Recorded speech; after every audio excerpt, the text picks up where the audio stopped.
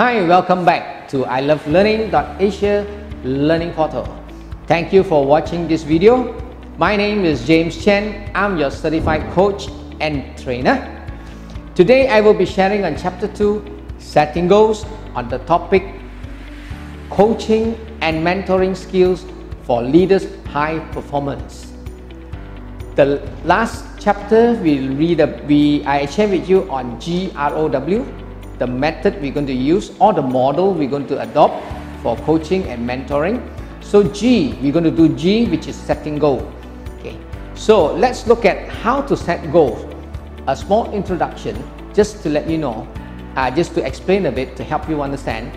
Without a goal, your chances of successfully coaching your employees to better performance will be very low.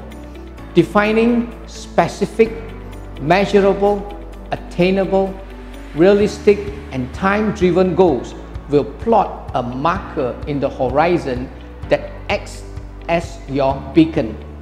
Without it, you are navigating blindly, causing frustration for both you and your employees because you never seem to make any improvement. It becomes a constant cycle of failing, something which you would like not to see, something you would like not to anticipate. So if you have a proper way of doing, then all this negative, unwanted situation will not be repeated, and you and your staff look forward monthly to achieving your quota, achieving your goals. Okay. This module will discuss setting goals with an easy to remember techniques. This is the first component of G, and let's explore what and how to develop it. Okay. So starting in the right direction is very important when you were to set goal. Coaching time is more efficiently used if you have a proper goal. Plan ahead and prepare target questions so that you can trash it out during coaching. Direct and avoid unnecessary talk, unnecessary time wasted during the coaching time. So it is very important. The first step for the GROW model is the key to the process. Setting the goal gives you and your employee direction and purpose.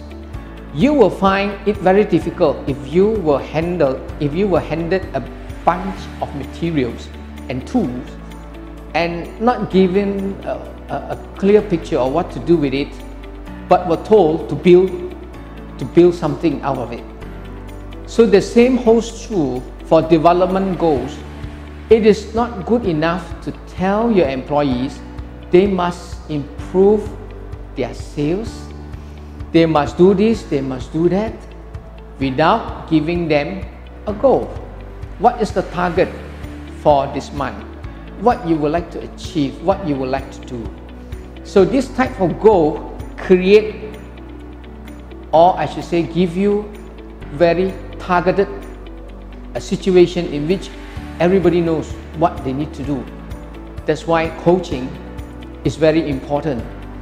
Knowing the process will help you, both you and your employees, have a better chance of starting in the right direction together. Coaching time is more efficiently spent once the goal is discussed upfront. You are able to plan ahead for the session, each session when you want to coach, and prepare targeted questions that you would like to ask and you would like to explore. The coaching session is direct and avoid meandering. That means you do not waste time, you do not waste unnecessary talk. Very focused. You will come across more clear, instilling confidence, and you will be more clear and you'll start instilling confidence in your employees. Now, since we established the importance and benefit of goal setting early in the coaching process, let us look at identifying the appropriate goal area. which area you would like to set goals. See, what goals are you working on right now? Goal doesn't mean must always be on your sales quota.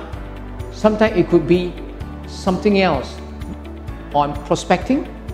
Sometimes it could be on problem solving, to reduce problem where your customer is facing, your customer is encountering with your product, how we can reduce it. See, so which area would you like to target on? So what are you in relation to this goal? That is the next thing you would like to look at. And what do you think is keeping you from reaching this goal? This where you will explore the limiting factors, the limiting belief, or are real obstacles that we need to break forth, we need to break through. Okay. How will you know you reach your goal?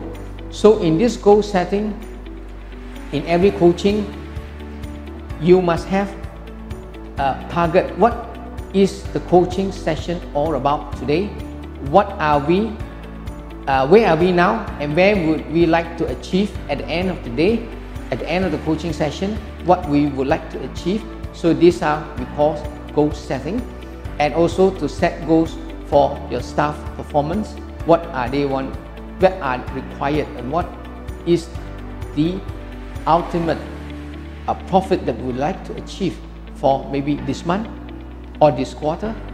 Okay. So coaching areas are very important. We need to have the proper coaching area established. So what are the questions we would like to ask before the coaching starts? So let's have a few questions. Remember to write it down so that you can refer. So what goals are you working on right now in each coaching session? Remember your first question you would like to ask, what goals are you working on right now? Number two, where are you in relation to this goal currently? What do you think is keeping you from reaching this goal? Is it a self-limiting belief? What are the obstacles? Is it the economic situation? It is your competitor? So how will you know you reach your goal at the end of the coaching session? Did I reach my goal in this coaching session? See? So what are the things that need to be done? So ask this open-ended question and state a conversation and strike a conversation all around it with your employee. And the purpose of all this is first to build trust between you and your employee. If you're able to establish the trust between the two of you, you're able to build that relationship, you are all the way going. Your staff will have confidence in you, and your leadership skill should able to help your staff, and your staff will look forward to see you for each coaching. So this is important, that all these criteria, all these preconditions are taken into consideration, what you need to do, what need to be asked, so that you do not deviate and we do not waste time in coaching. Make it short and sweet. Okay, so let's look at what are the criteria of setting goals. So most of it will use the best way of setting goals is using SMART, S-M-A-R-T. What is SMART? SMART stands for S, SMART stands for specific, M, measurable, A, attainable, R, realistic, T, timely. Okay, so what is it actually? Let's define it a bit. What is SMART? Ask, what is specific, sorry? Ask what's needed to be done. The goal must be clear. It must be stated clearly. Then measurable. How are we going to measure to make sure we have achieved the goal? And what are the milestones that we need to set to show that we are progressing? So it must be measurable and attainable. Do not set a goal that is beyond your reach and it becomes very negative, and the whole situation will turn awry and it was never good. So we must set an attainable goal. We go one step at a time, and it has to be realistic. Has the company got the resources to help you, to back you up, to achieve what we want to achieve? So realistic, okay, and timely. Let's set a time frame, a milestone to guide you, the time. Within this week, what should we achieve? Within the next 2 weeks, what we want to it to happen. So these are the things that we need to do.